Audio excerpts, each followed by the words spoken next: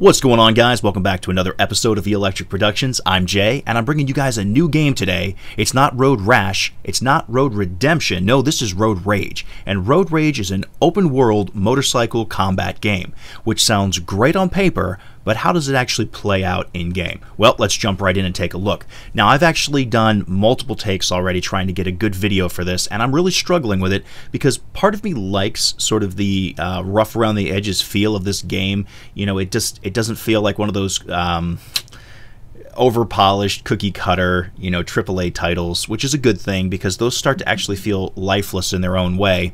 At the same time, this is so rough around the edges that it definitely doesn't merit its $30 price tag, and it needs a lot of polish and refinement, and I'm worried because this game did not release into early access. This released as a full title, and if that's the case, then this is a hard pass, unfortunately, and I'll let you know that right at the beginning of this video. So everything in the game is passed to you via a cell phone with text and a little bit of dialogue. Dialogue in the game, let's just forget about that right now. It's not very good. The voice acting in the game is pretty poor, pretty uninspired. That doesn't usually make or break a game for me. I'm much more of a gameplay person, so we'll just leave that at that.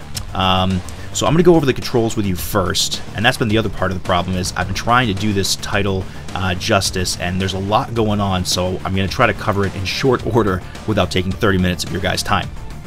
Okay, so here's the controls really quick. Left with the X does the left melee attack, and the B does the right melee attack. I'm not crazy about the animation, it just looks real spammy. You don't have to spam it, but at the same time, you'll find that you kind of need to in order to hit other characters when you're doing races. Right trigger speeds you up. Your acceleration for a motorcycle seems extremely slow. There are other unlocks in the game, so I'm hoping that that will improve with other bikes. Left trigger is brake. The bumpers do nothing. Y does a nice little boost for you. And A is your handbrake, so you can handbrake around corners pretty quickly. If you just try to brake and go around corners, it's nowhere near as effective and you slow down very, very quickly. So you definitely want to utilize that handbrake for taking your turns in game. Now, as far as if you brake really hard, you will not pop a quote-unquote front wheelie. I don't know the proper name for that, I apologize. However, you can go up into a standing wheelie almost immediately after hitting the accelerator. And the funny thing is, you could still use your handbrake, not as effectively, but you could still use your handbrake, and you'll actually spawn back into the world in doing a wheelie. So I'll try that again. There you go.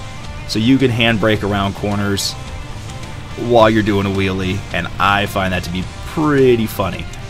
So that is your basic controls right there. So with that out of the way, the core gameplay here, the meat of the game, is all doled out through your cell phone, as I already said, and then there's also your options menu here, which takes you to the in-game clubhouse. There is not a physical location for that, it's just a menu. So one of the things I was extremely disappointed in is the fact that there is no graphical tweaks or settings for this game. What you see is what you get, that's it. There's a multiplayer, but I haven't touched it. I'm not really interested in it. If you guys are and you want me to do a quick review of the multiplayer, just let me know in the comments section below, but I'm really just looking at the single player aspect of this game right now. And I can tell you from the single player, I'm actually not that interested in trying the multiplayer. Single player is rough enough as it is. When you add in other players, it's just going to get even messier. If you want a good multiplayer motorcycle game, then I'd head over to Road Redemption, personally. So when you go to the clubhouse, there is quite a bit on display here as far as things that you can purchase. There's a lot of motorcycles, which is nice. It looks like there's at least a dozen or so. 3, 4, 5, 6, 7, 8, 9, 10, 11, 12. Yep, there is exactly a dozen. There is quite a few weapons.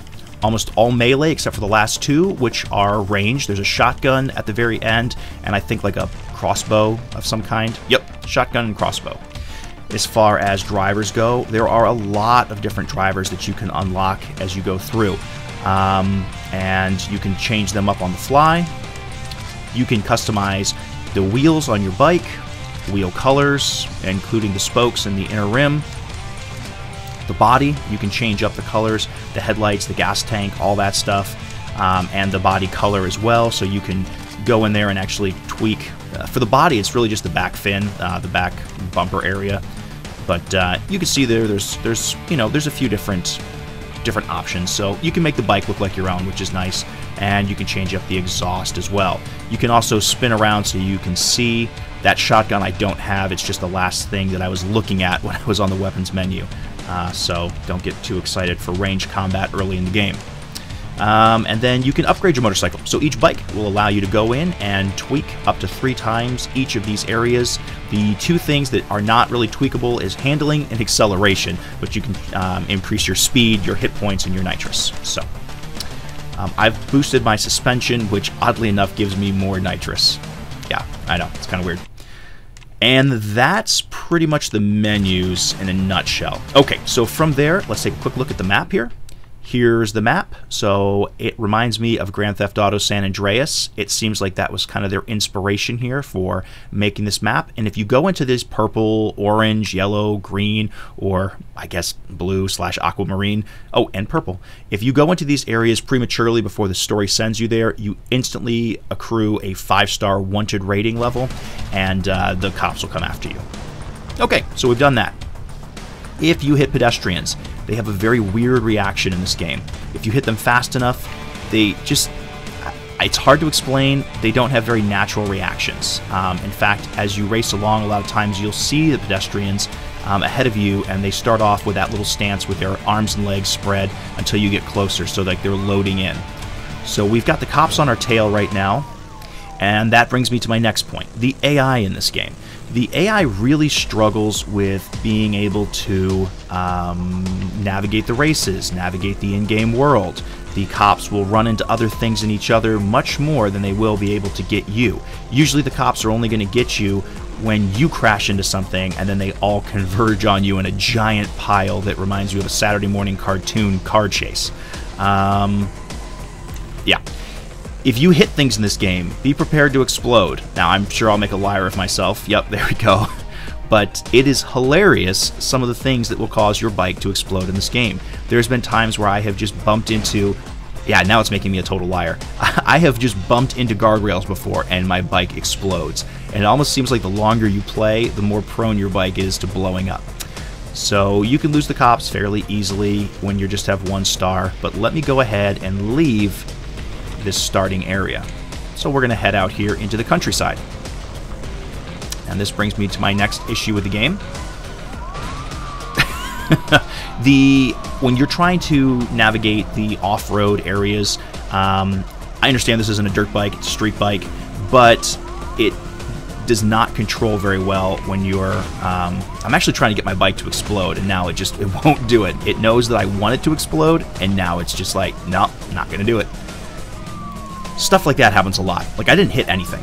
It just, your bike will wipe out for no really good reason. The game's just like, I don't want you to go over there, and so it just crashes. It's really weird. It does it when you're near water a lot. I mean, because look, I can go over there, and I can even come up here. So if you're thinking like, okay, well, the game just doesn't want you to go there, you cannot go up inclines like that. Like, you can just forget about it. The game struggles with letting you go up, inclined surfaces a lot, and if they're steep at all, you're not going to be able to do it. Okay, so that's that. You'll notice as far as the world building is concerned, there's lots of places where trees are not connected to the ground, buildings aren't perfectly connected to the ground. This is just fit and finish stuff. It's not make or break, but it is noticeable, and it breaks some of the immersion. Let's see what else. You'll notice the AI cars piling up sometimes when they get stuck in the open world. And even though there's cops everywhere, we haven't really seen cops yet because they just have a hard time catching up to you and navigating to your position, like I kind of already said. So you could race around, you can have some fun. That was one of the police vehicles back there.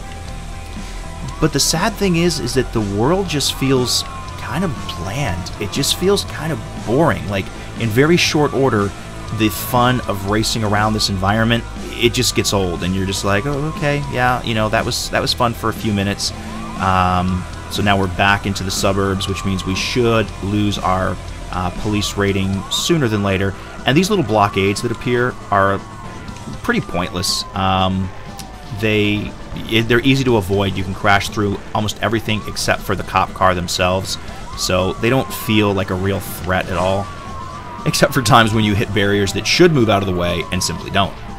And that's the other thing. Well, that's another thing that I've noticed, is that there's times where the game is indecisive on, what you're allowed to do and not allowed to do. There'll be times where I can go over a guardrail, and then there's other times where I can't.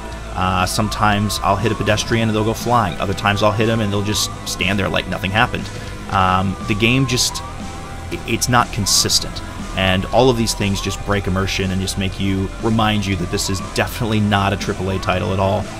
But with a $30 price tag, I mean, AAA title is $60, so I expect this to be at least half the quality of a AAA title, and I'd say it's more like a quarter of the quality. And that brings me to my recommended price point, which for this would be like, I'd say like $12. $8 to $15 is the range that I would deem to be reasonable. I would definitely be leaning towards that $8 price range, $8 to $12 price range. So I would wait for a sale if you're interested in this. But even more than that, the fact that it's not an early access title is the thing that really worries me the most. That this is just going to be dropped and left, and and then that's it. Like, it's never going to be touched again. So finally got busted. They take away some of your cash. Let's jump into a mission. So here's instant missions. There's time trials, eliminations, and we'll do the elimination. And the loading times are fairly quick. So at the end of each lap, the last rider is bumped completely. And what I found here is the best thing you can do is to ignore the combat portion completely and just race. Whoopsies. So I'm going to do just that. You kind of saw the combat there. It's flailing wildly. Hit detection is really, really wonky. And what I found for these kinds of races, and for most of the races, except for the ones that absolutely positively demand... Oh, I was going way too fast there. Except for the races that demand that you actually defeat other enemies, don't bother. Just leave the combat alone. And that's not a good thing. I mean, you've got a game where it boasts the fact that you can do combat and then you avoid combat. So it might get better with some of the other weapons in the game. And, at the end of the day, I would say this title is not terrible. There are far worse titles out there that try to do open world, and then you actually play their open world and it's like one city block, and you're like, this is it? You're calling this open world? This actually has a reasonably sized open world. The question is it fun to actually to play in? Is it fun to race around in and explore? And I'd say no, not really, unfortunately. There's combat to take part in. Is the combat fun? No, not really. There's races. Are the races fun? No, the physics on the bikes feel off. You don't lean as much as you should. It doesn't feel like my bike has weight to it. It feels like I'm stuck on the road, like on a toothpick. When I hit the gas, I go. When I hit the brake, I stop. And when I hit my handbrake, yes, I slide, but it never feels like I'm actually riding a bike. Like, it never feels like you're really racing along the streets, taking hairpin turns, and, always 1 second away from just losing control. It doesn't have that feel to it. See, there's a CPU guy crashed there on the sidewalk. And even now, like this, you're going through the motions for most of the races, and I think that's the difference between a good racer and a poor racer. A good racer, you get almost emotionally invested in the races. You get your blood pumping, your adrenaline going. You feel the tension, the stress of the race. A bad racer, you're just going through the motions. You're hitting all the right buttons to make all the right turns, and you're trying to get your timing down right and whatnot. And see, that guy couldn't make the turn either. And that's the difference between a good racer and a poor racer. And this one is just way too much going through the motions and not enough heart, not enough soul. It just feels uninspired, unfortunately. So the music in the game's not terrible. It's just highly forgettable. It's high octane. It's it's bumping, but it's just super forgettable. And at the end of the day, I don't feel like I'm invested in whether or not I win or lose most of these races. It's there's not much penalty for losing, and you can just try again, and it's just not It's not exciting. It's not thrilling. So even for these checkpoints, you don't actually have to hit the checkpoints. You can go around the checkpoints, and it still counts. If you're in the general vicinity of the checkpoints, good enough. So there's one racer left, and I'm going to go through here and race 1. Mission passed. You still earn cash, even though I've already done this, which means you can spam. Let's go to another instant mission. Oh, no. What is going on? It's like flicking automatically back to another. There was another one, assassination. Okay, so this one I have to do combat. So here we go. And there's 3 targets available. I've got to take out 2 of them in under 2.5 minutes. So here we go. And most of the challenge here is just trying to catch up to the characters, because taking them out is just a matter of spamming that stupid melee button, trying not to crash.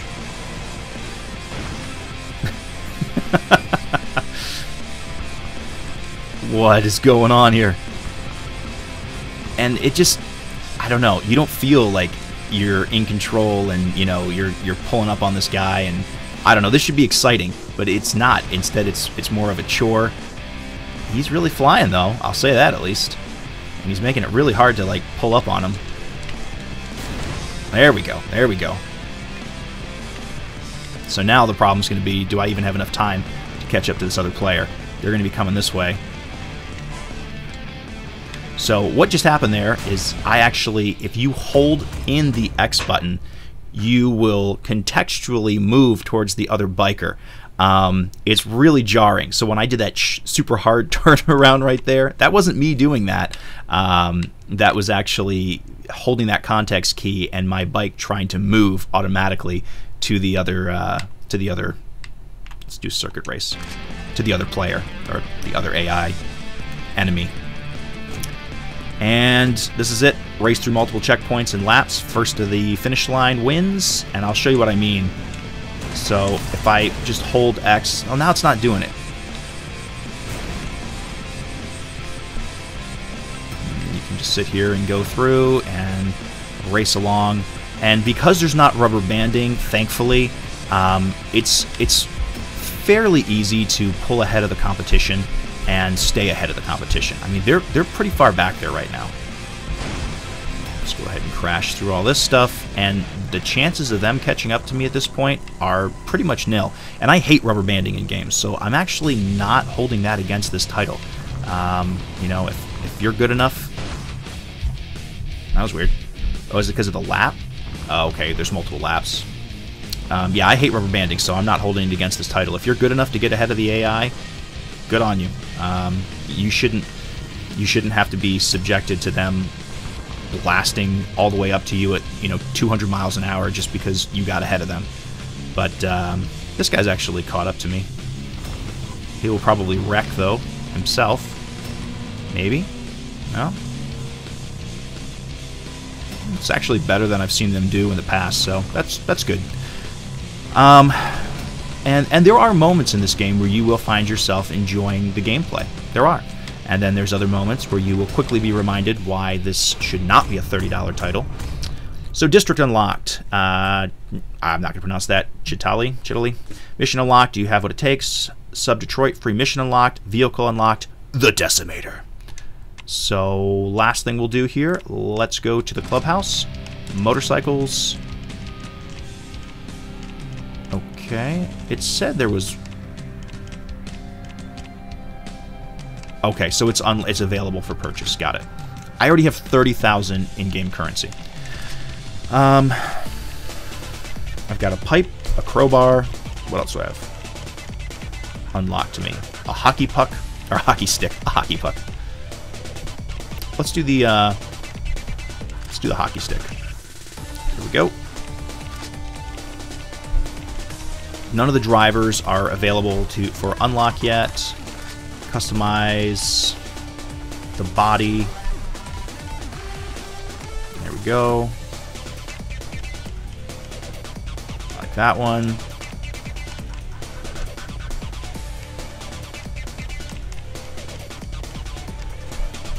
There we go. Wheel color. Oops. Let's change up the saturation there.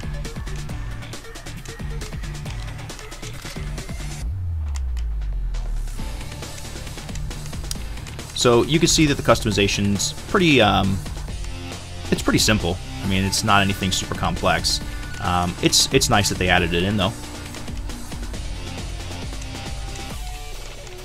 So you can do that. We can go to the body.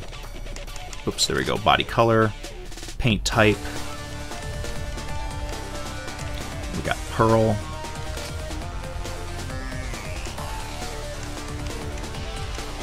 And there we go. And then finally the exhaust.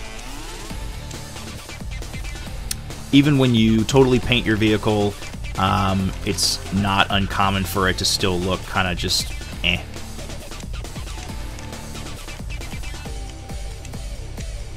But nevertheless, it's nice that they even offer it for you to utilize. And then we can upgrade our motorcycle too. Let's see. Let's definitely bump up acceleration. And body. And finally handling. There we go.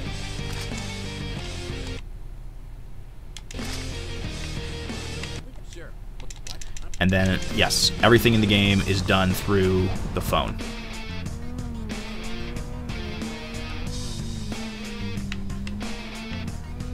And then you've got different things on the world map here that you can go ahead and jump into and try. And that's it. I mean, that's the game in a nutshell. If this looks like something that's fun for you, then I highly recommend waiting for a lower price. Devs, if you happen to watch this or listening to this, I think that you actually have what could be a fun game on your hands here if you could do some tweaks to it and some polish and maybe, you know, work on handling a little bit. I think that there's a fun game here, and if it's given a little bit more time, attention, and care, could really turn into sort of a hidden gem, you know, a game that people may not ever go mainstream in people playing it, but at least it would be something that gets some positive reviews on Steam and people enjoy playing, and, you know, I think it would garnish a smaller but good following, because it is a lot more fun than a lot of the tripe that just gets thrown up on Steam these days, and there's more on offer here than the typical cash grab. So good job for that, at least. But guys, that's pretty much going to wrap up this review at this point. If you guys would like to see me play more of this, just let me know in the comment section below. And you know, if you want to see me hop on and try to do the multiplayer again, just let me know in the comment section. But as always, I appreciate you guys stopping by, hanging out, and watching the video review. And I look forward to seeing all of you on the next episode of Electric Productions. Game on, everyone!